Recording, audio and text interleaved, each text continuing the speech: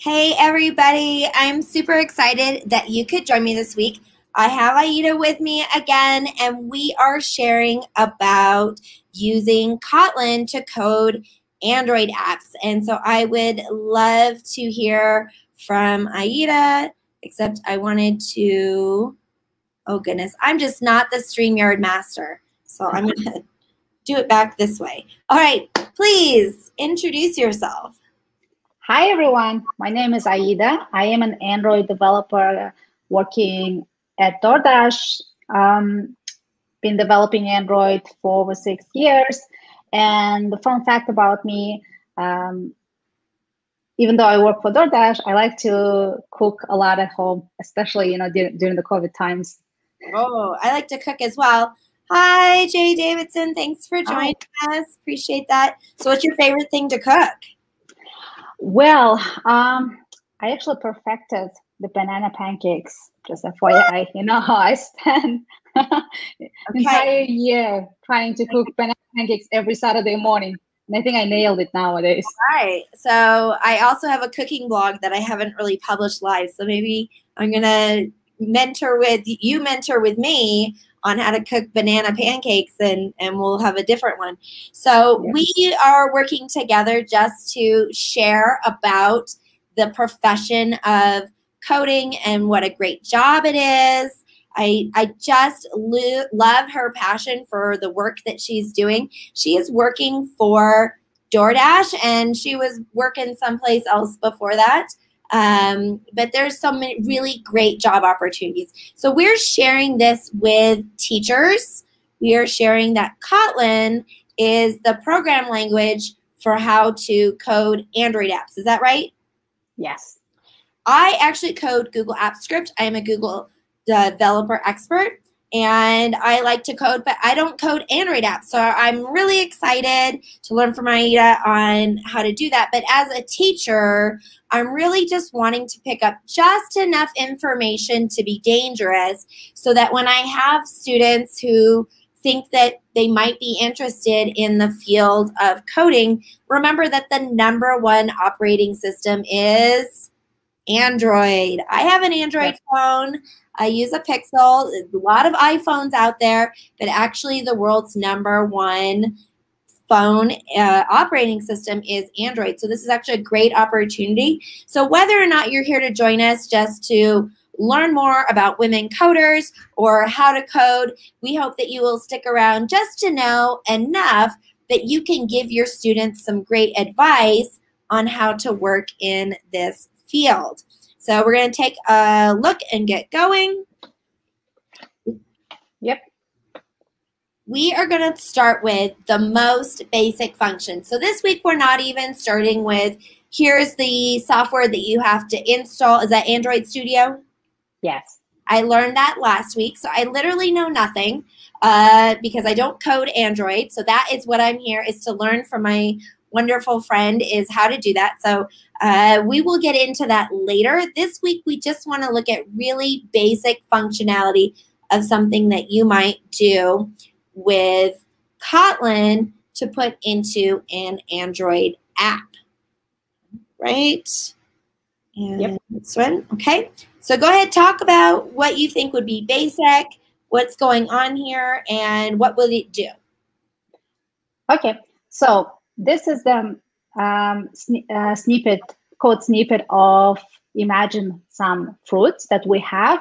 And in Kotlin, if we want to create a function, we should actually define fun, as a name of the name, private fun. Can I ask a question? So this looks similar and then also different to JavaScript, which is what I'm more familiar with. Is this apple, pear, pineapple, strawberry, melon, blueberry? This is a list, so this is an array, correct? Yes, that is the array. Okay. We can think of it. So is list of a method? List of is a method. We can say it's a constructive function that is available. So because Kotlin is just like so awesome in terms of it has so many functions already prepared for developers to use, instead of writing very verbose code lines, it actually has a lot of functions out of box that we can actually leverage. And list of is one of them, where you define a collection, in our case, collection of fruit names, right? Yeah, and method name, because it's, the first time I looked at AppScript, it said insert sheet, and I'm like, I know what that does. Well, list of, I know what that does. Okay, so we're creating a list. Yeah, we're creating a list. We're actually creating a variable called fruits, right? Okay. And then that fruits contains a list of fruit names, right? Okay. And then we have a function called getRandomFruit. So getRandomFruit is the name of the function, and it returns a string. String is a type of primitive type. Can I give my explanation with string? Would that be all right? Yep. So I like to think about it like when we were in kindergarten and we had little beads with letters on them, and then we would make our name into a necklace. So you make a string of the characters onto a necklace. So a string refers to each of the characters, each letter put together. So text is usually described as a string. Would you feel like that's accurate? Yes, exactly. So that would be a case. And so this function getRandomFruit returns a random fruit. How to think of random and it picks a random? I don't have to run a whole randomizer on the array? Nope. This Kotlin already does that for you. That's the thing. There's a function called random. Again, because Kotlin has a list of functions out of box available for everyone, it already takes care of it. Okay, so let me put this as a teacher function.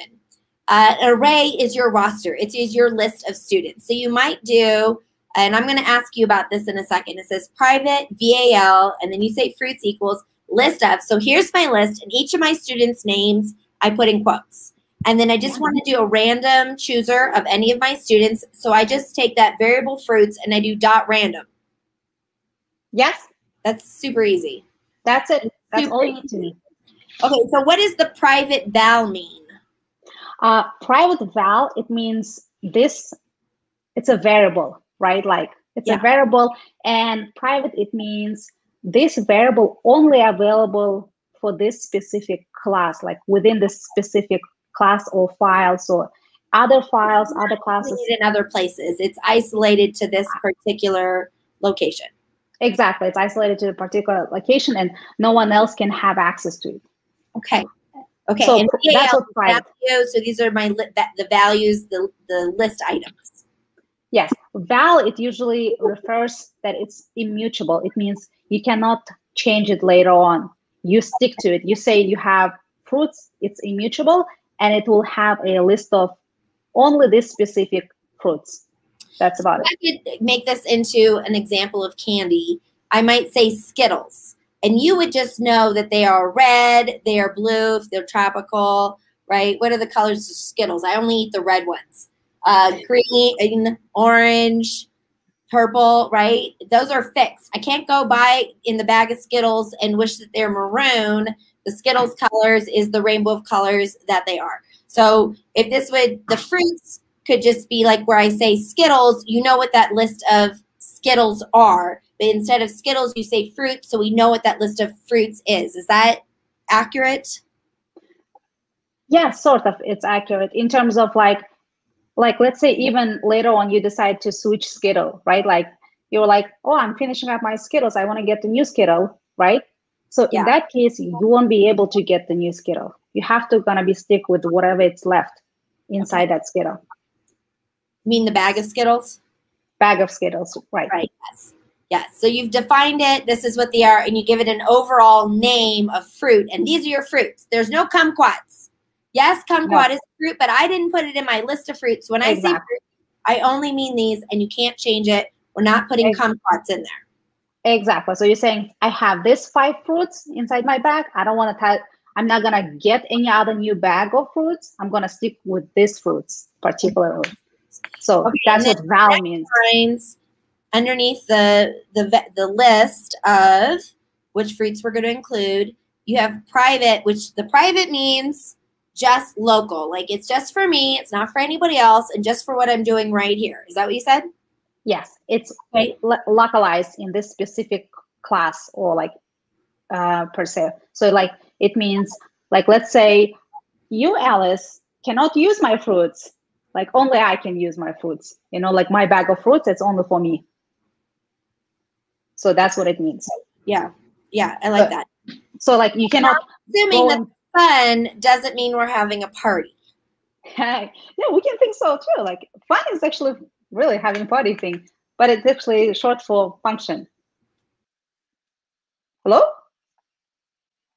Okay, I think Alice dropped out. Let's wait for a minute. I'm here. Oh. I'm experimenting with using the StreamYard. My friend Melody usually runs it for me. She's awesome. Yeah.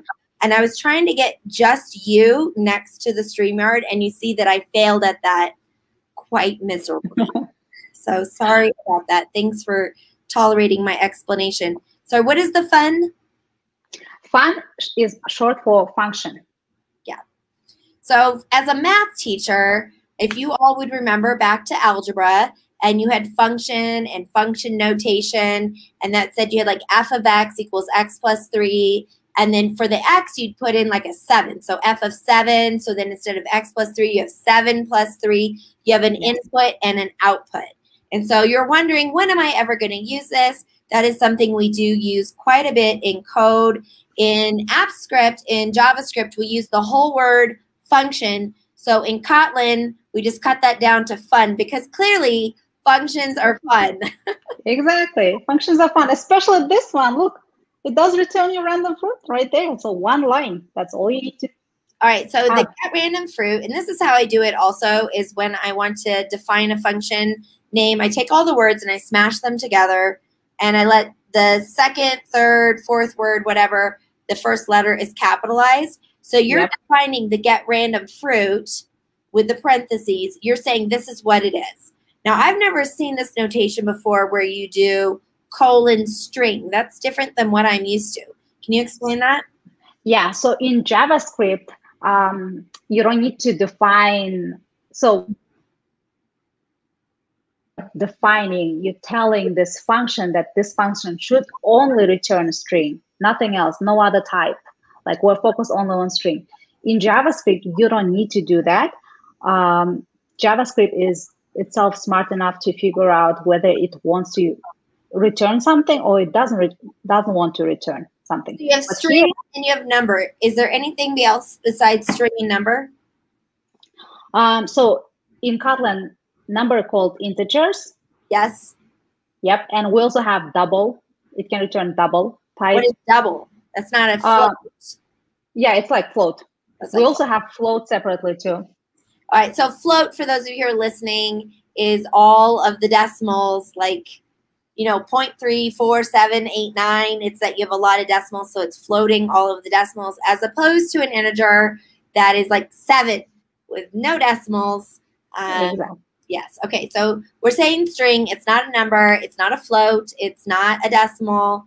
It is text. Yes, exactly. It is text that it returns to us. Okay. I'm with you. And then return.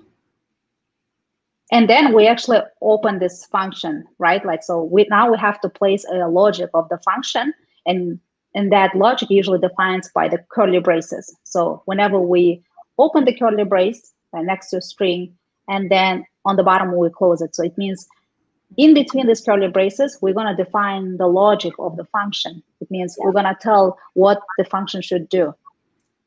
And in our case, it just returns random fruit. Right? I love this random. Exactly. Like this, you see how Kotlin does have a lot of like out-of-box functions so that we can use it just like that. They're not available in Java, but Kotlin provides it. So cool. Yeah. We've got Melody who's saying hi. Melody is my StreamYard master. I don't know how I do anything without her. She is so good for me on pretty much every single level, and I appreciate her so much. Thanks for joining us. I know that this is above what she would normally do, but she is so brave to try new things. So I appreciate that she's jumping in and saying hello. So what we've got is we've taken this list. It's called fruits. And then we just want a random one out of the list. So that's fruits.random. It does have the parentheses. I think it would be very hard for me to get used to not needing the semicolon, which I know you also do not need in Python. So Yep. different ways of doing it. But I love how simple this is, because I feel like if I were to make an Android app, just picking a random value, like a random name chooser, that's something every teacher could use. And look how easy this would be. So if I were to make a random name chooser for my Yep. class in an app, I do private val students equals list of, and then Johnny, Alice, Nancy, Paul, Carrie, John. Okay, that's my family. There's my Exactly. list. All of it. And then I would do private fun, which is a function, and I'd get student or get random student or whatever I want to name it. Yeah. And that's literally something I made up. Parentheses, and then I do colon string. That's the part that's going to be tricky for me because that's not the way they do it in JavaScript. But then I just return students.random and it just returns a random student. Yep. Oh my gosh. That's right. I'm going to start coding Android apps. I can think of like 100 reasons why I would just want a random something out of a list. Exactly. And that's the thing. Kotlin does have extensive list of functions available for lists. You know, they cover lists so much, like different type of lists if you want, like all the collections. They have all the functions available. You can filter a list the way you want it to filter, you know, and so on. And then map if you want to map. Yeah. Okay. So what is this that I'm looking at? So now, since Android app technically is an app that we all can see, feel, and touch, right? Because we interact with Android apps. Interface of buttons, pictures, buttons. Exactly. Text. And then there's also like you can do search, right? Like you can input something. Exactly. So visually we know what Android apps look like and what do they do. And now since we created this function, now we have to call the function, right? Like we have to make sure that function is actually being called somewhere and being the result of that function being displayed. In our case, the result being displayed on the Android app, the text views. So like we know the buttons, we click on the buttons, right? And Android framework itself, operating system, has also list of functions available on the UI elements. Like, so if I type button and I push period, this functions list that you are, the methods that you're describing, is it multiple choice? Yes. Once you actually type in button, that it actually pre-populates for you everything. That's what Android Studio is for. Yeah, so for those of you who don't know, when I code Google Apps Script, one of the things I love is I type something and I push period, and then it says, well, what do you want to do with that? And it knows that it's a spreadsheet, or it knows if it's Google Slides, and so it gives me different options, right? So if I do Google Slides and I push period, it's like, do you want to add a slide? And if it knows that it's a spreadsheet and I push period, it's like, do you want to add a sheet? Insert sheet. So in the same way you're saying is that the Kotlin knows I have a button dot, here's things you can do with a button. Pick it from the list. So I see you're set on click listener, and I'm thinking, I'm not going to remember that, but it's multiple choice. Exactly. It's a lot of like multiple choice. Usually Android Studio like pretty smart enough once you put that, because it knows the type, right? Like button in our case. And it just pre-populates your list of all the functions available for this button, right? Like for a button specifically. So one of them is click listener. Like there's also like, you can define if you want to do long click listener, right? Like when you want to click long time, or you want to touch, for example, there are a lot of all these functions available. So and what does it mean to listen to a click? Listen to a click, it's usually a callback. Again, that's jargon becomes.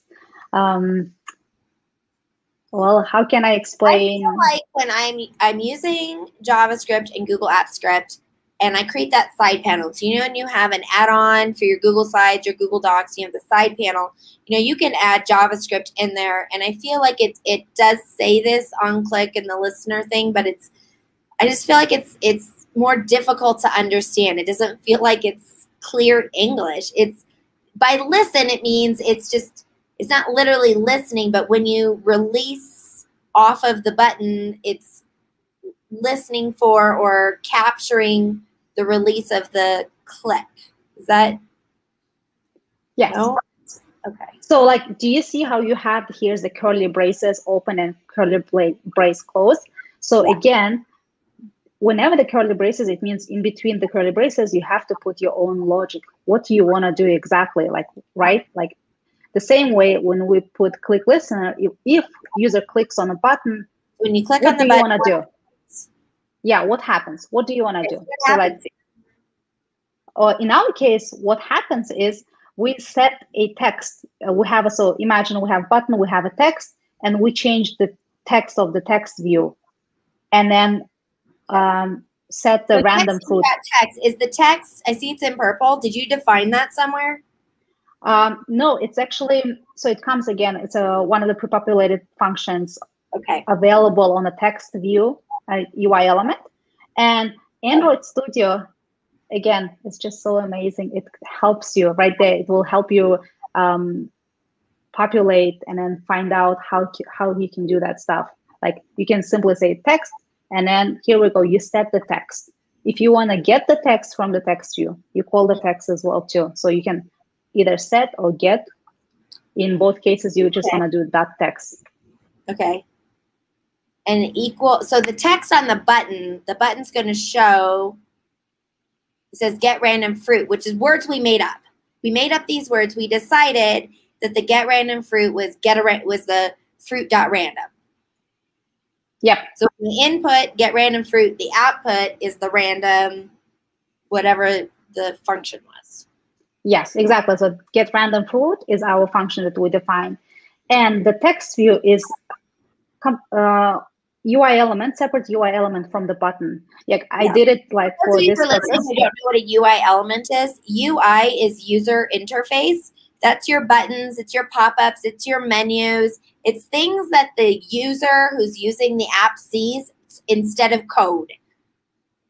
Exactly. Like everything that is visual that you can see, everything that you open, Facebook, Instagram, you see the user avatar, right? Like, and then you see the actual user photos, all the stuff, and then text, it's all UI elements. Yes, okay. All right, cool. Go to the next slide. So what do we got here? And then here we got, this should be a Giphy. Don't see it's playing. Oh, it's supposed to be a GIF? Yeah. Because I copied it from the Google Doc. Let me see in the Google Doc. Yeah, it's actually Giphy too.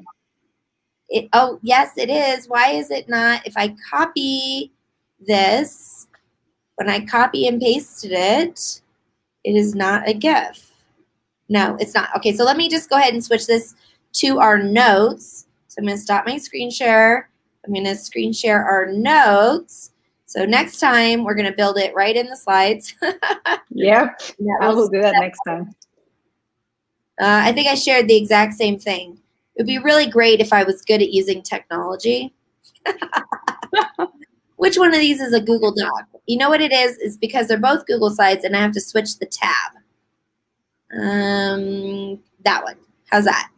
Yes. There we go. Sorry about that.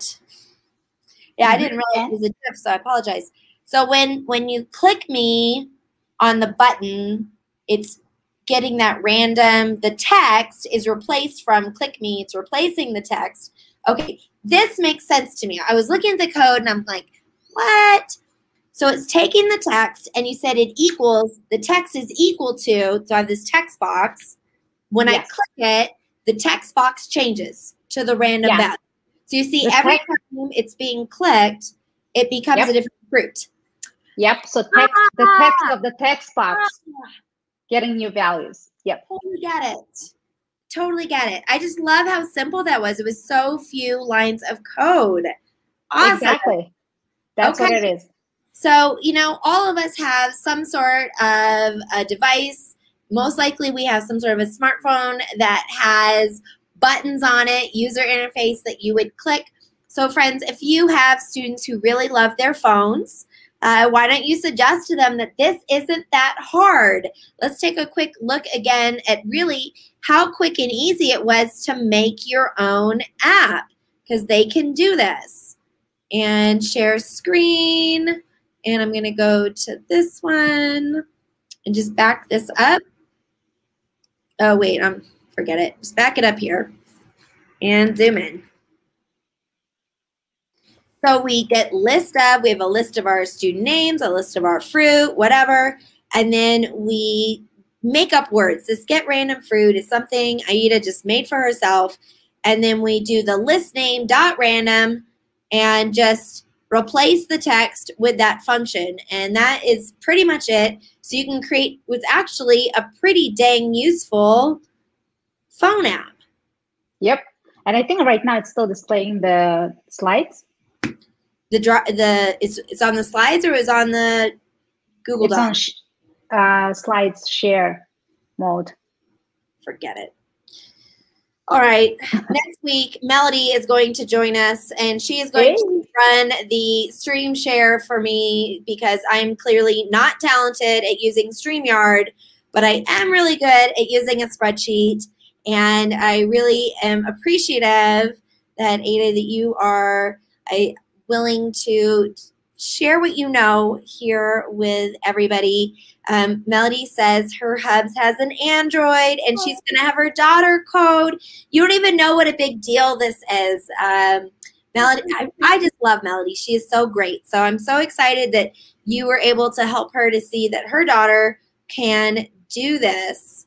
And she says she's going to join us because we need more awesome women here talking about how powerful it is to be able to code and to do these things. So thank you, Melody, for joining us. And for those of you who are teachers who are thinking that you are not necessarily interested in coding, but want to learn at least enough to help advise your students on what is a great career, we really appreciate and thank you for joining us. So we will see you next week, where we will do just a little step, hopefully not too overwhelming, to just help you to understand what is Kotlin and why your students would care about it.